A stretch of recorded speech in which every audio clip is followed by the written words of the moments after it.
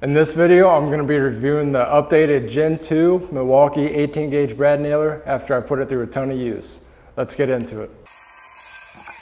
Alright, I've got some footage from the job site that I'll show and we'll run some tests today, but let's just quickly run through the specs. And the kit comes with the full-size bag, the dual M12 and M18 charger, and the kit comes with the CP 2.0 red lithium battery. It's got the Power State brushless motor with RedLink Plus intelligence. It can shoot 5/8 to 2 1/8 inch brad nails, 18 gauge, with a magazine capacity of 110 nails. The box says it'll shoot 3 nails per second, which I can't move it any faster than it'll shoot. It'll keep up with anything. And it weighs 6.3 pounds.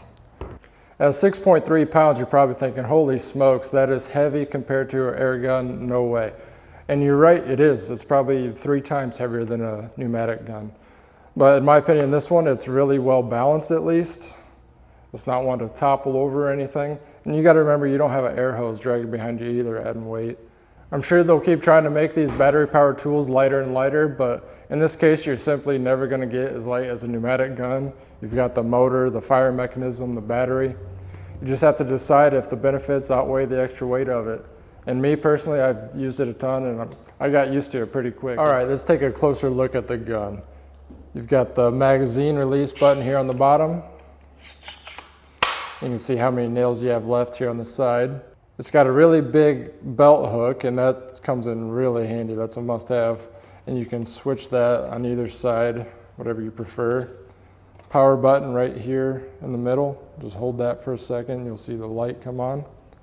The mode button behind or underneath it. You can switch between single fire or sequential. Just press that to go between the two.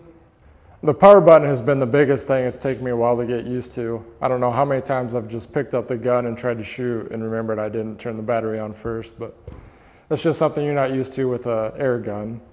Here on the other side, you've got the depth set adjustment.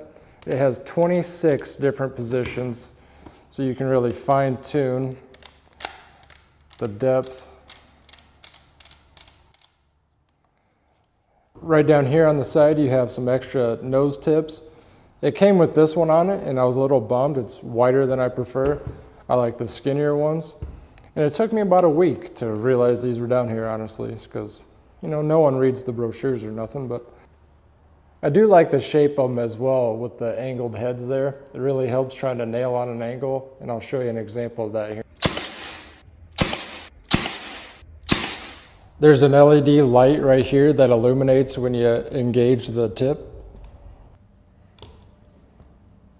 I haven't kept track of how many nails it'll last or anything, but with just the 2.0 battery, I've never been able to kill it in one single day's worth of work, so just keep it nice and lightweight with the 2.0. And right up top here is the latch to clear any jams and reset the striker. And it comes with a little pamphlet to show you how to reset the striker and everything after it jams, but I haven't counted how many nails I've shot or anything, but it's in the thousands, and I honestly have not had one single jam so far.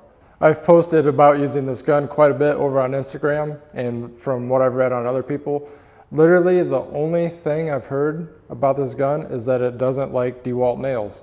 Every time someone has an issue with it, that seems to be the issue. So I've just been using the Grip Fast cheap nails from Menards and also the Bostage on these 3/4 inch nails. And I have not had one single jam. So if you're having issues or on any gun, just try a different nail. That could simply be the problem. Here's some real life work action using it to trim out this entire house. I'm getting the window jamb extensions and casing all pre-assembled. And then you can see it's just so quick and easy to bounce around from room to room getting them installed without having to worry about air hoses.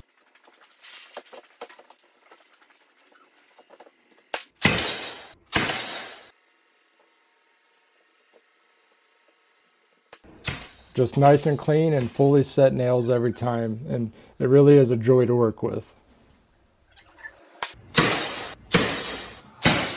All right, let's give this thing a workout now. I've got some 1 3/4 inch oak here and some 2-inch nails.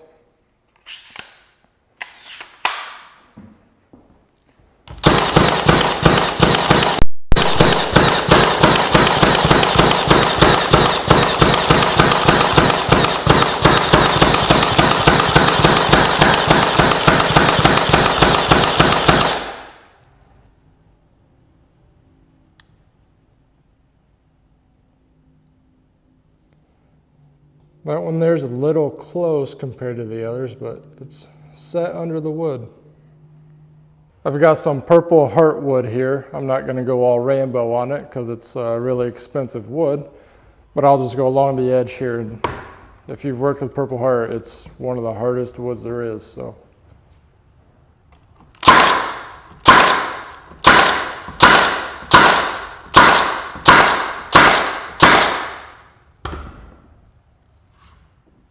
This is one thing I've noticed that I wanted to point out, because in that last clip, the video is kind of shaky and it looks like there's a lot of recoil coming from the gun.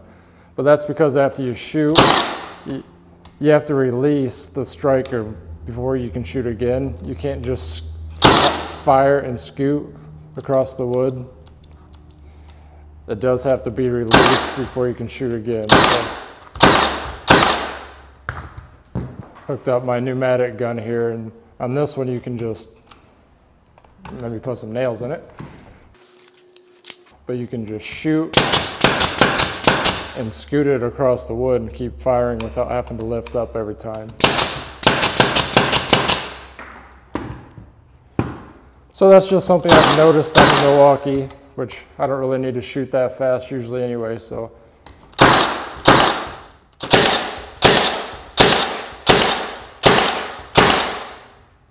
This is just some primed pine here, and I just wanted to show probably my favorite thing about the gun is just how clean these nail holes are. Literally, it's just the size of the head. There's no crazy tear out or nothing.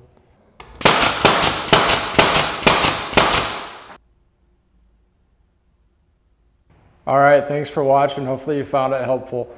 I'll leave a link below where I got mine from Factory Authorized Outlet. They always have killer deals going on over there. So in case you couldn't tell throughout the video, this thing's pretty sweet and I really enjoy using it. So whatever problems they had with the Gen 1 version, I'd definitely say they took care of them and fixed it, because this thing's pretty awesome.